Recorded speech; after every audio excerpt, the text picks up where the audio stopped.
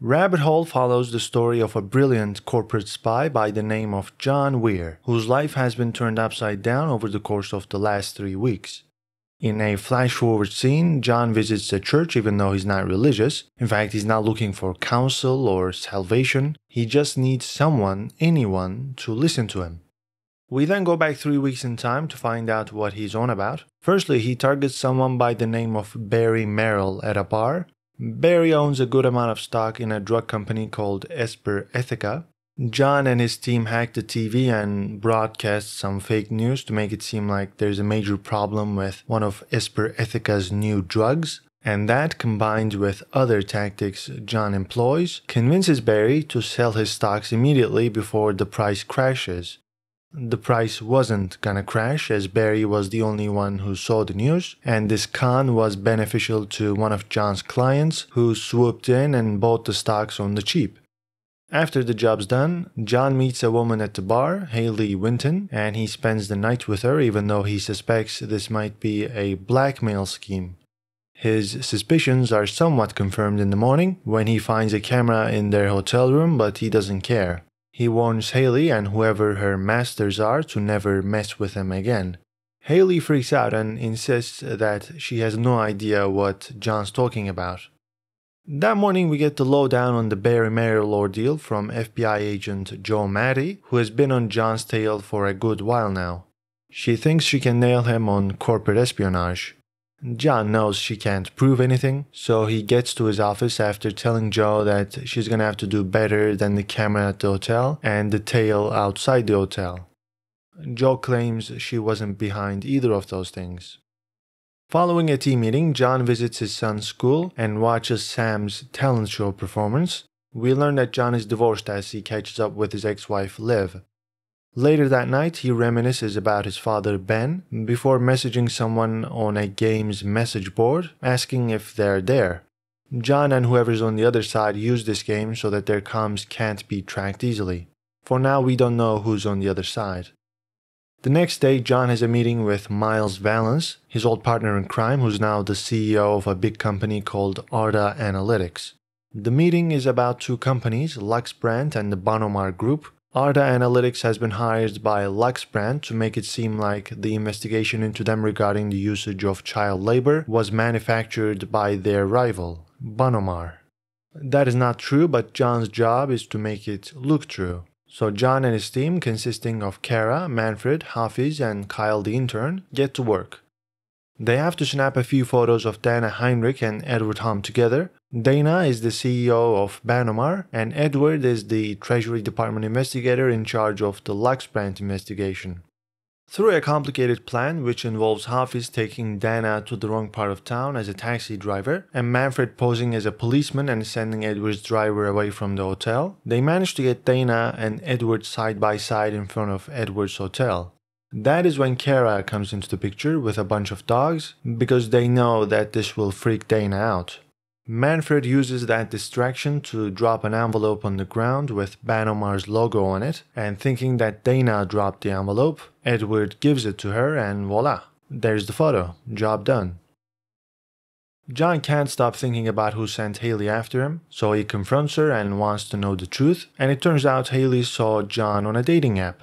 But the funny thing is, John doesn't even have an account.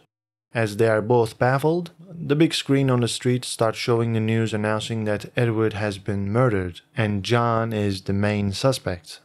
Upon seeing that, Hayley uses her martial arts training to deal a few blows and she runs away. John is hurt, but he manages to get back to the office to figure out why Valance turned on them. However, as John approaches the building, an explosion wipes out his team. Distraught, John makes his way to Arda Analytics, sneaking into Valance's office, and the situation gets even more peculiar. Valance claims it wasn't him that turned on John. He then looks at his laptop and sees a message saying, "Do it now." Throughout this interaction, Valance keeps looking at the camera inside his office, clearly aware that they are being watched. Valance steps out to his balcony to answer a call, and he jumps, making John's day even more miserable than it already is. John escapes the building and uses his childhood home as a safe haven, but that's not all. We have one last twist in the premiere, and that's the fact that Edward is being kept there by John. So Edward wasn't killed like the news claimed, but John went further than we initially thought by kidnapping Edward. John goes back to Haley at the start of episode 2, and it's good that he does because two goons posing as police officers attempt to lure in Haley. John sees her being taken to the same car that was following him in episode 1, so he intentionally makes a scene by filming the so-called officers, which allows him and Haley to escape.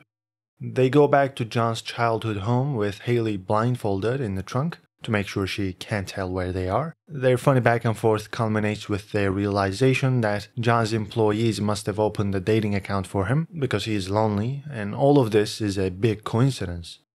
In the meantime, Edward tries to escape and he's stopped. Haley feels safe knowing that John didn't kill Edward, and he agrees to take her back because he doesn't think she's involved.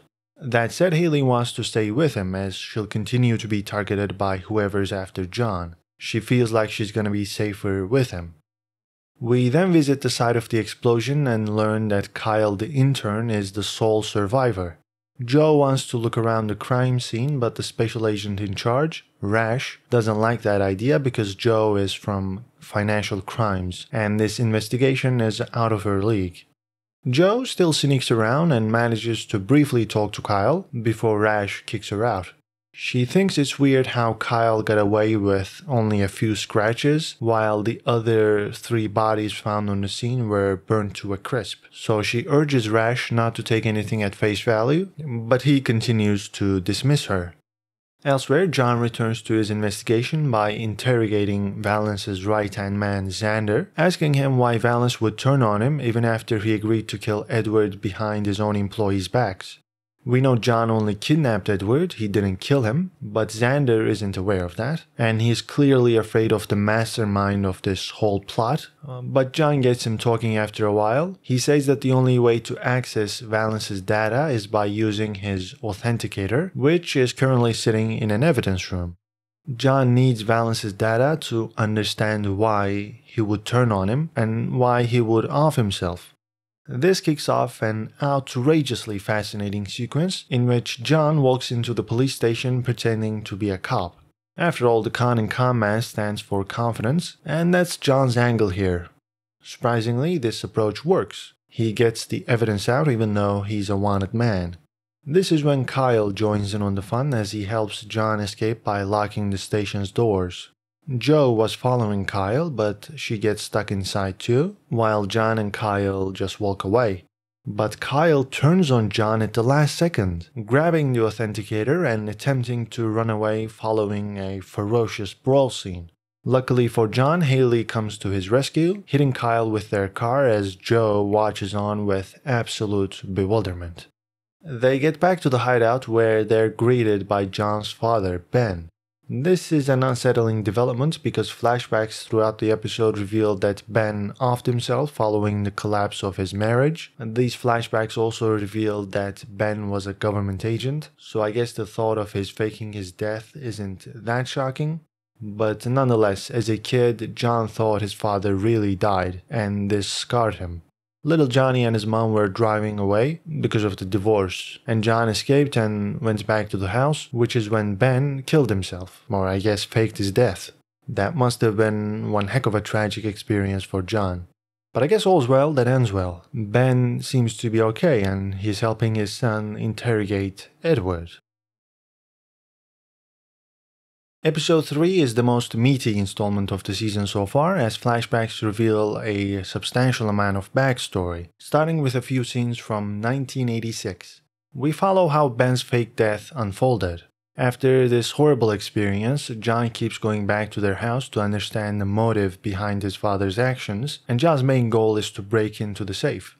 He can't figure out the combination, so he tries blowing it up instead, a mistake that leads to his mother sending him to boarding school. But this is a blessing in disguise because there he meets Valence. Valence is great at math and John convinces him to run away together to break into the safe. Valance eventually figures out that the combination is a code for John's name, making John teary-eyed as he finally has confirmation that his father valued him. This doesn't fix everything, obviously. He is still emotionally unstable throughout his life because of this event, but learning about the combination at least makes him feel a little bit better. Valance and John use the documents they find in the safe to launch their careers, as the contents of the files are extremely powerful. Ben calls them the algorithms of control. He was a psychologist helping the CIA study and manipulate human behavior, whether it be in small groups or large ones, like the population of an entire country, for example. So these files are extremely useful when Valance and John launch DBA advisors. A flashback from 2013 reveals how our devious duo worked with that information. They help a snack company retain their market share by infiltrating the focus group of another snack manufacturer that was about to come up with a similar product. DBA advisors identify this problem and solve it. Later on, Valance discusses the importance of big data with John. They both agree to launch what will eventually become ARDA Analytics. So at first, they were in on this venture together, which raises the question of how they broke up. We have to jump forward 4 years in order to begin to answer that question. That is when Ben returns from the dead, very much to John's dismay, as you can imagine. Ben keeps going on about a grand conspiracy involving the recent disappearance of an Aero Delhi flight. He claims that there was a guy on that plane bringing him proof about our apparent main villain this season, Crowley, and we find out that Crowley was the reason Ben faked his death. He wanted to make sure that his family would be safe from Crowley. Ben and Crowley worked together at the CIA, employing the algorithms of control we previously mentioned, but Crowley went his own way at some point, going private and selling this information to the highest bidder, as well as using it for his own benefit. John has a hard time believing all of this, including Ben's assertion that his wife, John's mother, knew about the fake suicide.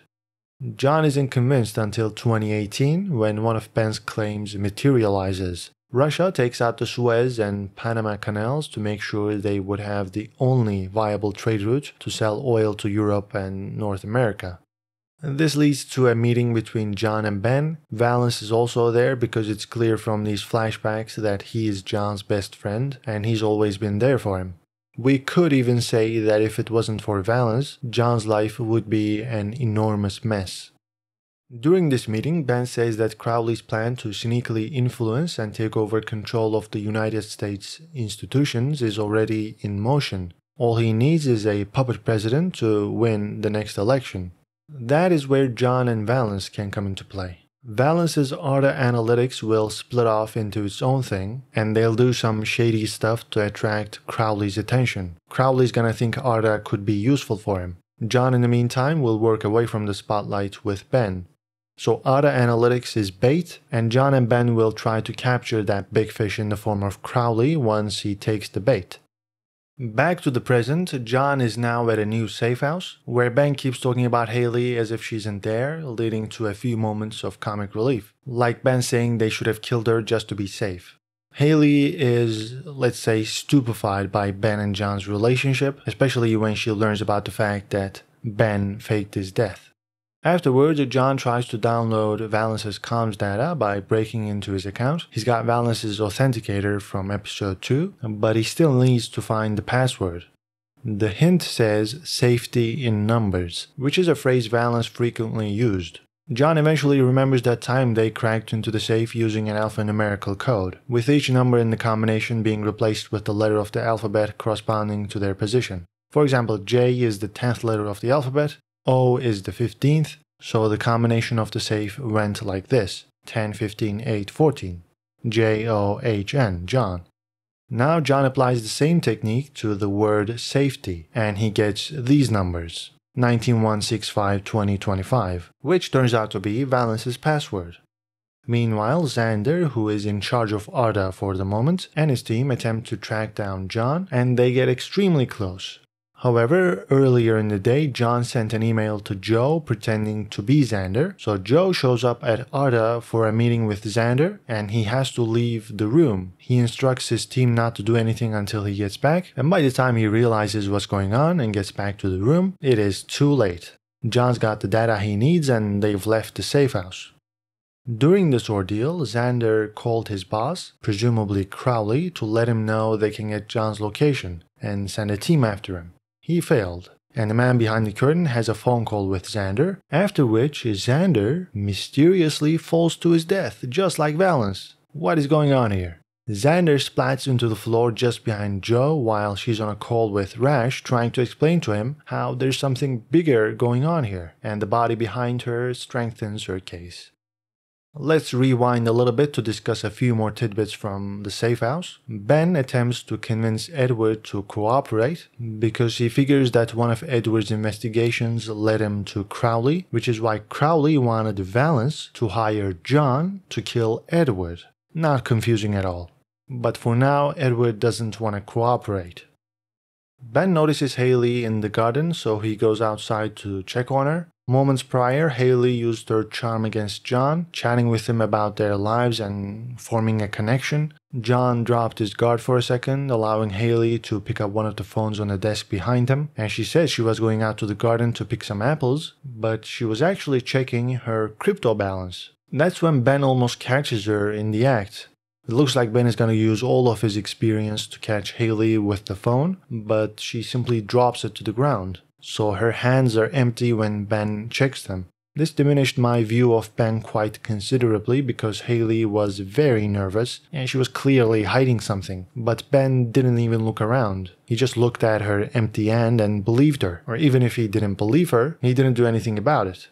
In the end, Haley gets away with it, and she's definitely not who she says she is. Even if she doesn't work for Crowley, she's got her own skeletons in the closet because her crypto account is worth more than $26 million. The fourth episode of the season reveals that Xander didn't jump out of the building on his own. It was Kyle who pushed him because he couldn't get a simple job done. Kyle's handler gives him a call afterward, scolding him for attracting this much attention, and Kyle doesn't like the fact that his help isn't appreciated. Then he and his girlfriend agree to go to a protest in Midtown where they're speaking up against something called the Shared Data Act. In the meantime, Joe spots Kyle while looking through the CCTV footage of Arda Analytics, and she eventually finds Kyle's secret hideout where there's an article about how to butcher an animal. Not suspicious at all. Also, Joe's office is contacted by an anonymous source about Edward's investigation into Arda, as well as someone named Elliot Gow. Joe is interested even though she suspects John might be behind this tip. She calls Gow, and I love the fact that Gow's phone shows that the FBI is calling. I just found that hilarious, but anyway. They agree to talk the next day because Gow is hosting an event that evening, and that's not a problem because that's exactly what John wanted.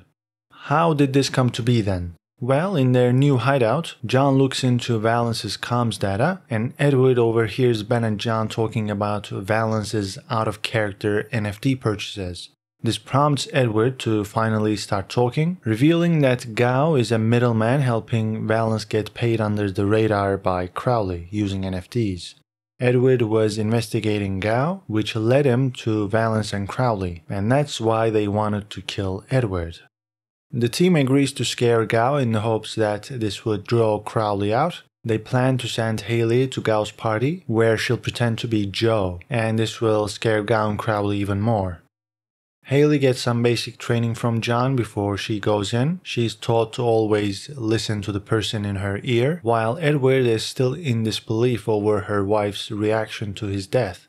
You see, he wanted to talk to her in order to cooperate with Ben and John, but they obviously couldn't let that happen. And the next best thing was to let him watch her using the security cameras inside their house. But Edward was in for a rude awakening, because not only was her wife not sad, but she was also having an affair with their neighbor. As Haley goes into the party, John makes himself comfortable underground to hack into Gow's apartment's security system, while Edward chills in the van. Everything's going well, Haley is pretending to be Joe and Gao is getting spooked. But unfortunately, Haley's past catches up to her here. Her old boss from Chicago, Craig Payne, is at the party too, and that's a problem because Payne was a corrupt son of a bitch and Haley refused to cover up for him. Haley was Payne's real estate company's in-house counsel and she was pushed out. On her way out, she stole some crypto from the company's slush fund, which has since increased in value by quite a bit. It's now worth $26 million. At first, John tells Haley to abort the mission, but they have to abort the abort because the blue car from the first 2 episodes of the season is back. It turns out those guys weren't after John. No, they were following Haley. They were Payne's guys. And because of that, Haley has to stay up there. They don't want her to run into Payne's goons. John tells Edward to meet him outside and bring a clipboard. They go into Gao's building, pretending to be from the Department of Buildings so they can get access to the elevators. They successfully stall the bad guys, and I think Edward actually kills a guy, but we don't talk about that. Upstairs, Gao is contacted by Crowley, so his men apprehend Haley and wait for the big boss. He walks in and it's Ben. Ben is Crowley, or at least that's what they want Gao to think. This way, Ben gets Gao to reveal some info on Crowley because he thinks Ben is Crowley. Ben asks Gao what he told the real FBI agent on the phone, and Gao says he might have inferred something like the fact that Crowley is not offshoring his money, he's simply concealing the source from the Treasury Department. He also says he didn't talk about Interverse or the Ledger, and that is all they can get from Gao, because the real Crowley messages him and asks him to take a photo of the person pretending to be him. Crowley immediately recognizes Ben, so his cover is blown. Crowley no longer thinks that Ben is dead.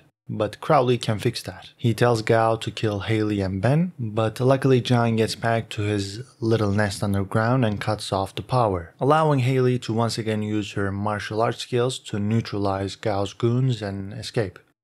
As they run away, Edward gives them some information on Interverse. It's a media company which owns the website gettogether.com. That site allows users to have affairs, and half of Washington is on the platform, giving Crowley plenty of ammo to control the political world.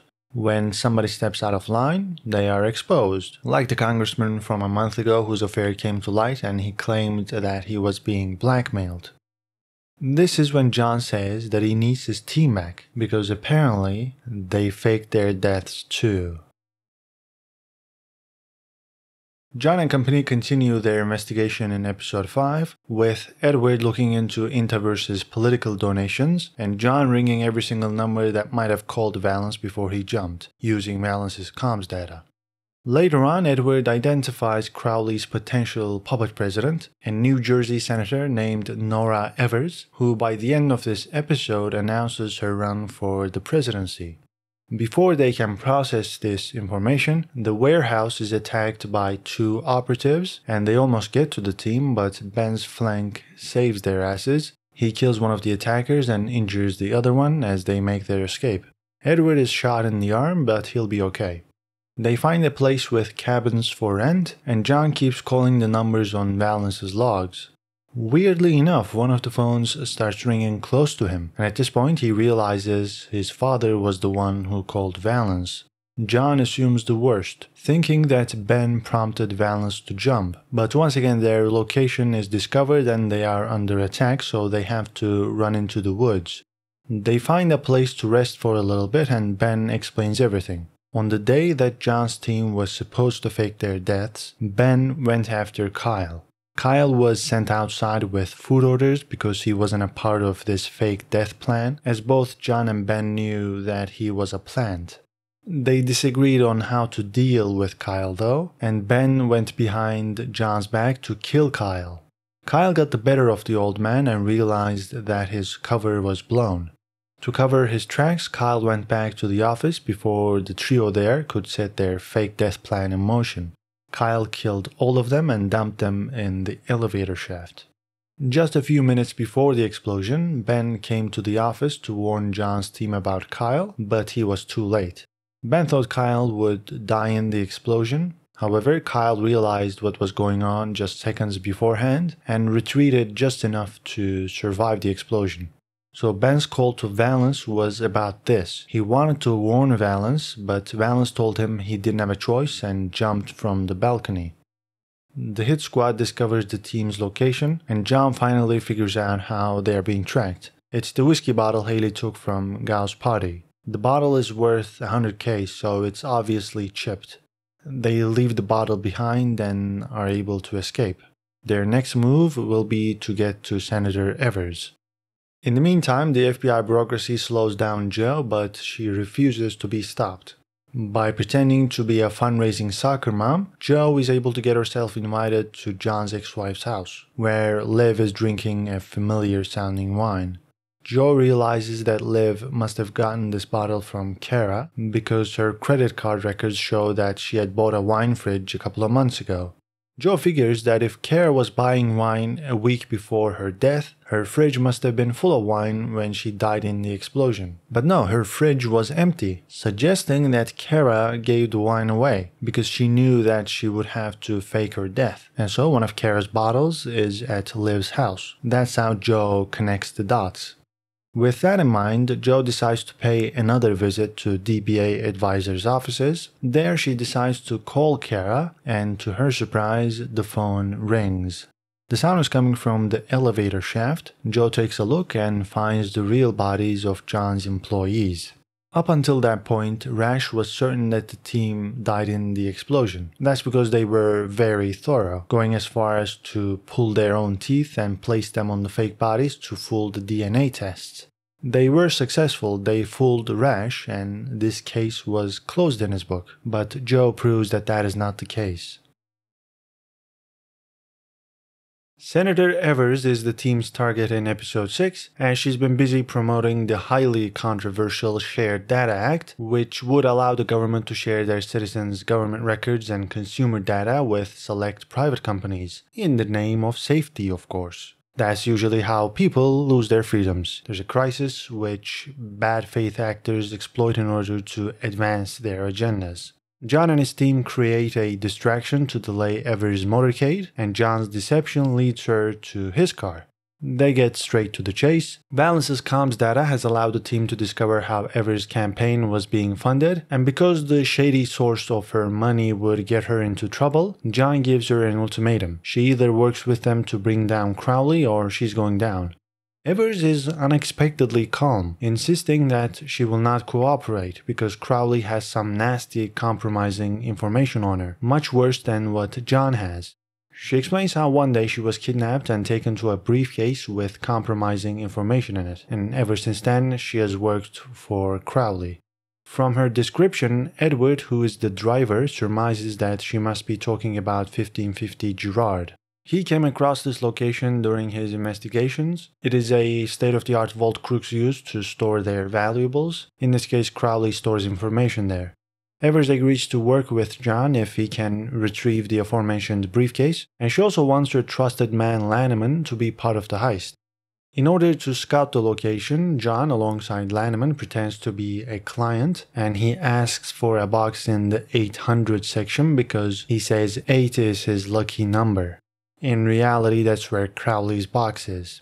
So here's how 1550 Girard works. The client is escorted to their box, and they have to follow a certain path given to them, as the entire place is covered in infrared motion sensors that get activated the moment you step out of your prescribed route. John tests this out, and it works as intended. When you get to your box, you put in your key, and your escort puts in the master key. You turn them at the same time, so John needs a master key, but that's not an issue because he gets a good photo of the master key during his initial visit. He traces it to a blank and cuts the key, so he's got his own master key now. With that part settled, all they need is to make a $20 million deposit in escrow. No biggie. They'll get their money back when they stop using the vault, which is their plan, but they still need the initial money. And that's where Haley comes into play with her crypto fortune. She is a bit hesitant at first because John hasn't been himself after finding out the truth about his team and how his father hid that fact from him. But eventually she chooses to trust John and the plan is in motion. Lanneman and John go first with their briefcase, and once they're inside the 800 section, Haley arrives pretending to be a new client looking for a tour. She plays a crucial role because as she's shown around the place, she keeps triggering the alarm using an infrared pen. She does this multiple times and the escort is bamboozled because the ceiling sensors are getting triggered. He has no idea how, so he is forced to call in a hard reboot of the system, which takes 60 seconds. Meanwhile, Lanneman pretends to be a claustrophobic veteran freaking out because they keep getting locked in. Their escort has to deal with Lanneman because he's causing a scene, allowing John to access Crowley's box as the system is getting rebooted and the alarms are off. All seems good until John realizes that he forgot to pick up the master key on Crowley's box. Haley and John run into each other and John tells her to abort because the key is gonna expose them. But Haley trusts in her abilities and continues her tour into the vault. She throws away her pen to trigger the alarm and distract the escort, allowing her to swoop in and remedy John's mistake. Outside, Lanneman crosses John and takes the briefcase, so Evers isn't a woman of her word. Who could have guessed? A politician betraying somebody. Wow. Anyway, John saw this coming too, which is why he hid Crowley's briefcase in his own depository box, so what Evers has is just the initial decoy case. This means Evers is gonna have to work with John whether she likes it or not. They agree to meet at 3 p.m., but her team adds another speech to her schedule, so she can't make it then. Meanwhile, John and Haley have been getting closer, culminating with a kiss in this episode after John thanks her for trusting him with the money. Elsewhere, Kyle's boss contacts him once again, this time telling him to activate his long-term mark. That mark is his girlfriend Eliza. He got together with her just to use her in an opportune moment such as this one. Her deteriorating mental health and fringe political affiliations made her the perfect target. Over the course of the last few episodes, we've learned that she's not a fan of the Shared Data Act, and she's been hanging out at political rallies where the rhetoric is to kill your masters, and because Kyle has positioned Eliza perfectly, he urges her to do just that. Since Evers is the face of the Shared Data Act, Eliza goes after her and kills her before her speech. Snipers are positioned to allow her to get away, so Lanneman is killed before he can apprehend Eliza. And Eliza is killed by Kyle because she's served her purpose and they can't let her talk. Kyle's demeanor as he gets rid of Eliza is chilling because so far he's really made us and her believe that he cared about her. It looked like Eliza was the only thing he cared about, but that wasn't the case. Kyle is one cold son of a gun. The media and the political world use this assassination and Eliza's profile to advance their agenda. Evers is made a martyr and her bill, the Shared Data Act, is seen as absolutely necessary to prevent evil acts such as the one committed by Eliza. As John and his team come to the same conclusion, John is contacted on the message board he and Valance used to communicate. This is baffling because he thought Valance was really dead. The person contacting John, seemingly Valance, says they're sorry and they had to make it look real. This development isn't going to make things easy for John, as he was already struggling with the fact that Ben kept hiding things from him. Ben was actually sidelined throughout this episode because he couldn't be trusted. Talking of the old geezer, there's a flashback of him and Crowley working together in Central America in 1983, and it's clear that they've been working on a regime change for the CIA. Even back then, Crowley was questioning the point of all of this, and he argued that they should sell their services to the highest bidder. To start the penultimate episode of the season, the Shared Data Act is fittingly renamed to the Nora Evers American Protection Act. And I say fittingly renamed because this is what corrupt politicians across the globe love to do. They use labels to frame discussions in certain ways. You can't vote against American protection, can you? The most infamous example of this is the Patriot Act. You don't support it, you must not be a patriot. In fact, you must support the enemy. You must be a traitor. So you gotta make this act into law. People of this era love to think we are oh so smart, but we are the most easily manipulated group of people that has ever existed. And the show is mirroring reality in this regard. Anyway, in 2 days, this act will be signed into law, so that's how much time John has to stop this. The problem is he doesn't know who he can trust. He's having his doubts about his father, and even Valance seems to be back. John doesn't know what to think. We know that he processes information by running through different scenarios in his mind. We've seen it in action quite a few times, but this is now causing him trouble as he can't figure out which scenario is the most likely to be true. Is Valance alive? Why did he kill himself if he's dead? Was Ben behind all of this? And did he kill John's entire team? John has no idea what's true anymore, so he decides to run away from the hideout. He finds a computer store and gets in touch with the person on the message board. Simultaneously, we watch Kyle's boss move into Arda Analytics because Crowley's company Intaverse has acquired it. Why? Because Arda Analytics is one of the 3 companies that will gain access to people's data after the Nora Evers American Protection Act is signed into the law. At his office, Kyle's boss is given a tablet showing John at the computer store. We go there to see that the person on the other side of the message board uses the alphanumerical code Valance and John are familiar with, and the first message says, "Ben used us." John asks how, but he has to get out of there because he realizes he's being noticed. The second message, which John wasn't able to decipher on camera, reads, quote, "Crowley is Ben. We need to meet." End quote. Haley tracks down John as well, but he acts like they are in danger. He puts her on a bus and gets out and goes on his own way.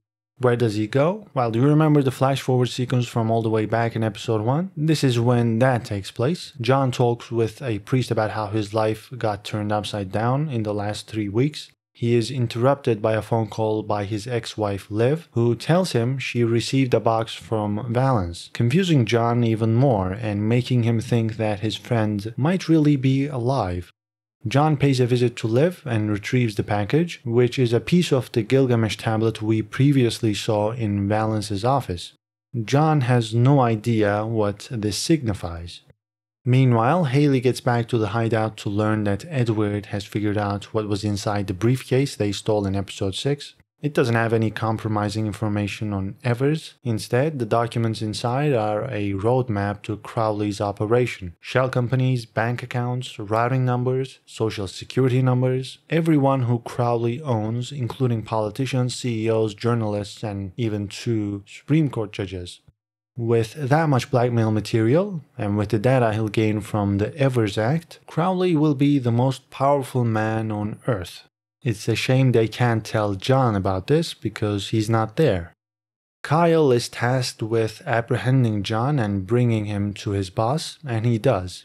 Kyle's boss plays an interesting game here, pretending to be a lowly pawn in all of this. So far it appeared as though he could be Crowley, but it doesn't look like that's the case. He tries to convince John that Ben is the one pulling the strings. He is behind Evers' assassination and thus the Evers Act. Ben used Valance to start Arda and made it a public company so that he could control it. So according to Kyle's boss, Ben is the mastermind. He's Crowley.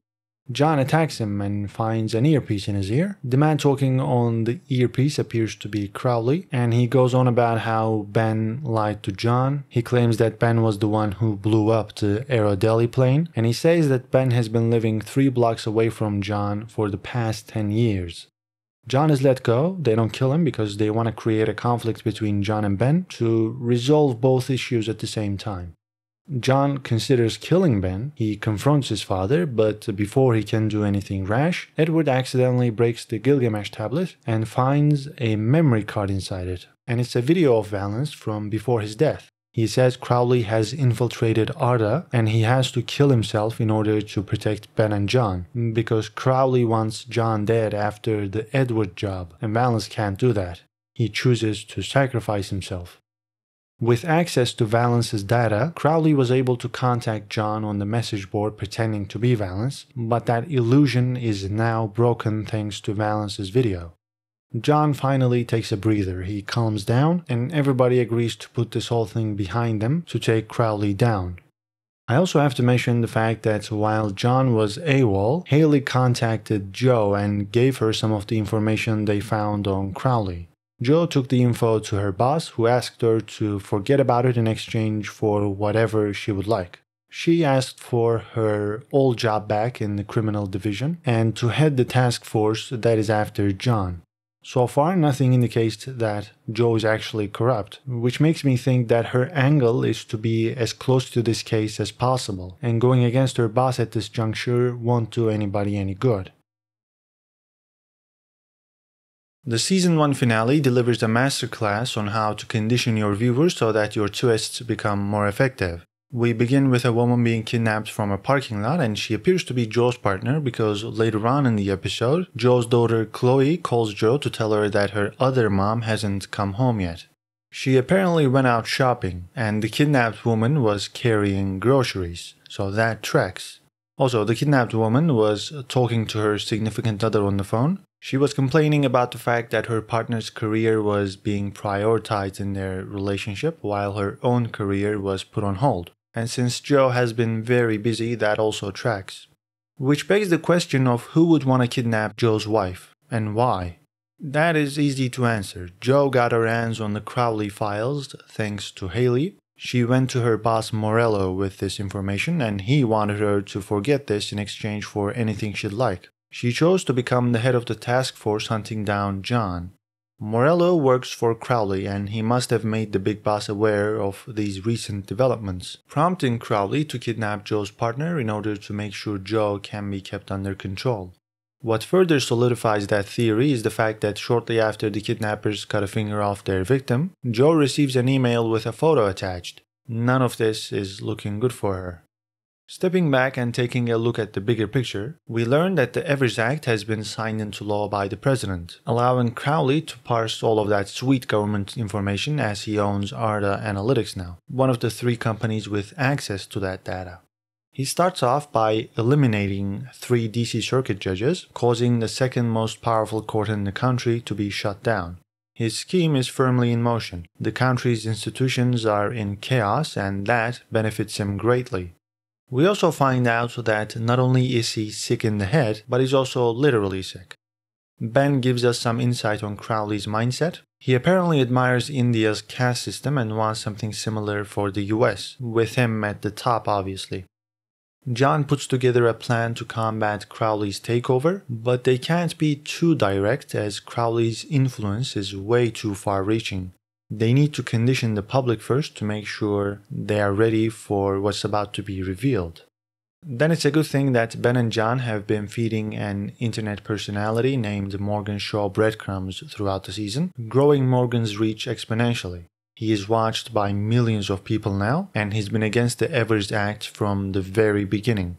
It turns out Ben leaked the theory about Edward possibly being alive, and this being tied to the Evers Act. Morgan popularized that theory, so the public is somewhat ready for Edward to be resurrected. #EdIsNotDead is gaining a lot of traction. John contacts the rarest breed of our time, a trustworthy journalist named Deborah, and he arranges a meeting with her to discuss the Edward situation. He sends her a photo of him and Edward together, and she's interested, so they meet. She agrees to put Edward on the air to air out the dirty laundry he's in possession of. However, Jo finally catches up to John here and arrests him. He agrees to work with her if he can talk to his family, but Jo doesn't trust him. She thinks he's gonna use that opportunity to set something in motion. Crowley hears the whole interrogation thanks to Morello, and he wants to send a team to capture John's family. Morello gets right on that. He asks Rash to find Liv's address, but Jo has already been at Liv's house, so she gives him the address. It was Ben's job to safely evacuate John's ex-wife Liv and his son Sam, but they had to wait for Sam to get back to the house, allowing Crowley's goons to capture them. Liv and Ben are eventually brought to Crowley's hangar, where we finally get a clear look at Crowley's face. There he is. Meanwhile, Haley is tasked with driving Edward around until he goes on the air with Deborah. Morgan has been made aware of Edward's location, so he snaps a few photos of Edward to generate more hype regarding this conspiracy prior to the interview. Haley makes a stop before going into the studio, and Edward wonders why. Well, she has to pick up John, who moments prior snatched Rash's keycard after pretending to give him his family's real address. John tries to make his escape and he gets close, but the place is put under lockdown after Rash realizes that his keycard is gone, meaning John can't get through the final few doors. That is when Joe comes to his rescue and gets him out, revealing that John and Joe have been working together this whole time. We'll have to address the why and the how later on. For now, Haley, John, and Edward make it to the television studio where a live broadcast with Deborah will expose everything Crowley's been up to. Crowley isn't sitting around doing nothing, of course. He sends in a fake Department of Justice crew to the studio who pretend to have an injunction to stop the broadcast. This is all a distraction to sneak Kyle into the studio where he'll kill Edward to stop him from talking. By this point, John is wise to Crowley's ploys, so he realizes that the DOJ guys are imposters. Alongside Haley and a bunch of security guards, they nab Kyle as he steps out of the elevator. However, Crowley doesn't give up that easily, and while one of the guards looks through Kyle's bag, he is spotted by Crowley on Kyle's phone. Crowley, with all the data he has access to, looks into the guard's past and finds some unsavory transgressions from his past. Crowley blackmails the guard and he has to set Kyle free. He even gives Kyle his own gun. Crowley's next step is to contact Deborah's right-hand man and to scare him with something from his past too. The lad is spooked and he delays the start of the broadcast. Crowley asks for John, revealing to him that he's got Ben and Liv. It looks like Crowley's holding all the cards and John is gonna have to give up. That is because neither Crowley nor we know about John's ace in the hole, which is the title of this episode. You see, the woman who got kidnapped at the start of the episode wasn't Joe's wife. She was John's wife, and that kidnapping took place years ago. We saw that the kidnapped woman, the real Liv, was rescued by a badass operative, who is the woman pretending to be Liv. This was a brilliant long-term con by John to keep the real Liv safe, because he didn't want her to go through the same experience again. So he chose to live a lie in order to fool the whole world for years, including his own team at DBA Advisors and more recently Ben and Crowley. Everybody thought that the fake Liv was the real one. And if someone were to, let's say, kidnap John's family in order to get to him, they would be in for a very rude awakening, as they would be dealing with a menace, and they would hold no leverage over John. Crowley learns that lesson as fake Liv gets rid of her cuffs and takes out all of Crowley's goons. John says Crowley is Ben's and he can do whatever he'd like. Ben genuinely gets emotional because he thinks that's the nicest thing anyone has ever done for him. He's grateful and he takes out Crowley. You might have seen this twist coming if you paid attention when Liv and Ben were first brought to the hangar. If you looked closely, you could see that she was working on those cuffs from the get-go. Nonetheless, Kyle is still a problem back at the studio. He's got Edward in his sights. Luckily though, he's got his earpiece connecting him to Crowley, so he hears it when Crowley gets shot, meaning that doing this job isn't gonna bring him any money. He doesn't have a boss anymore, so he aborts and escapes. All of this also answers the question of how and why Joe and John were working together. The email Joe received in the morning was from John, telling her and proving that Edward was alive. After that, they had a phone call and agreed to work together. John wanted to get arrested by Joe to bait Crowley into going after the fake Liv. They had no way of knowing where Crowley was. They couldn't go after him, so they tricked Crowley with Joe's fake interrogation of John. Crowley went after John's family, and Joe gave Morello the address. In the end, Crowley brought the fake Liv and Ben to himself, so John didn't have to find him. That's pretty neat, isn't it? Back at the studio, Joe and Rash arrest the fake DOJ crew, and it turns out Rash is a straight shooter, because even though he caught Joe after John escaped, he decided to work with her after she explained everything to him. So Rash turns out to be a good guy. He's not corrupt like Morello. And upstairs, Edward goes on the air to share everything he knows. He says this is about trust. Trust in institutions, politicians, and businesses. That trust is usually built into how we live our lives, making us incredibly vulnerable to bad faith actors. Crowley used that trust to almost capitulate an entire country. So to you, data might be just a bunch of boring ones and zeros, but in the wrong hands, it is the most scary thing imaginable. Even if you don't have anything to hide, that doesn't mean it's not going to affect you. The ones who have secrets to hide can be manipulated and blackmailed by someone like Crowley, who wants to accumulate power. That's what intelligence agencies do, and the ones who wield that power are surely going to affect you. That is part of this show's story, but it rings entirely true for our own situation in the real world. Doesn't matter where you live, how you vote, who you support. The Leviathan that is the state and big business cannot be given carte blanche when it comes to your data.